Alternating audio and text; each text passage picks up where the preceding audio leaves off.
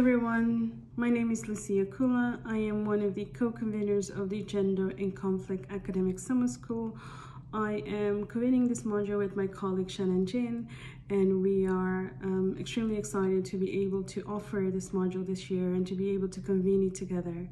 My own research focuses on borders, violence, irregular migration, and sexual violence in conflict and post-conflict settings. I am particularly interested in the area in the region of the DRC and Angola, is where my research focuses.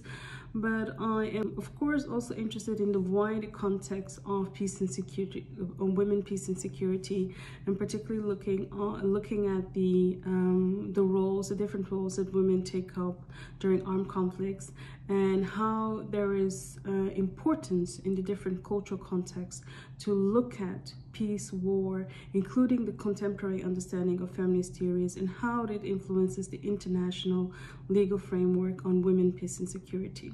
So if you're interested in exploring, interrogating, and adding to the discussion on these particular areas, you're most welcome to join us in the Academic Summer School for Gender and Conflicts, an extremely exciting but also very thought-provoking module where you're able to bring in your own observations, your own critical exploration, for example, in the field or in your work capacity, to be able to translate this, and how the academic engagement has been involved in shaping the conversation on women, peace and security. Hello everyone, welcome to the 2021 Summer School on Gender and Conflict.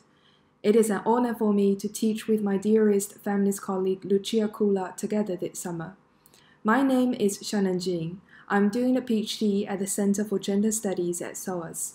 I was a tutor for the summer school last year in 2020.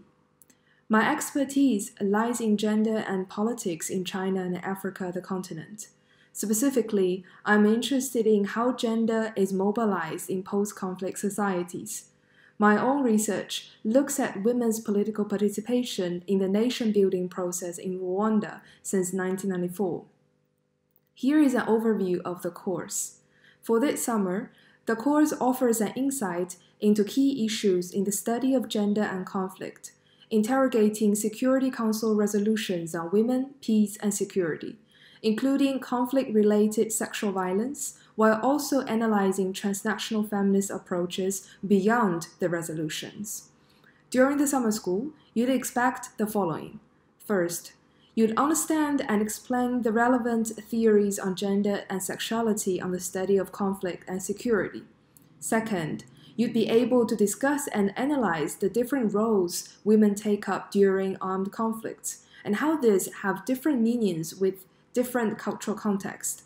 Thirdly, you'd be aware of the international legal framework on women, peace, and security. Last but not the least, you develop an understanding of feminist theories on peace and war, including contemporary understanding of gender diversity and transgendered subjects, male victims, and the need for intersectional approaches to feminist peace project. Thank you very much. I'm looking forward to meeting you all here this summer.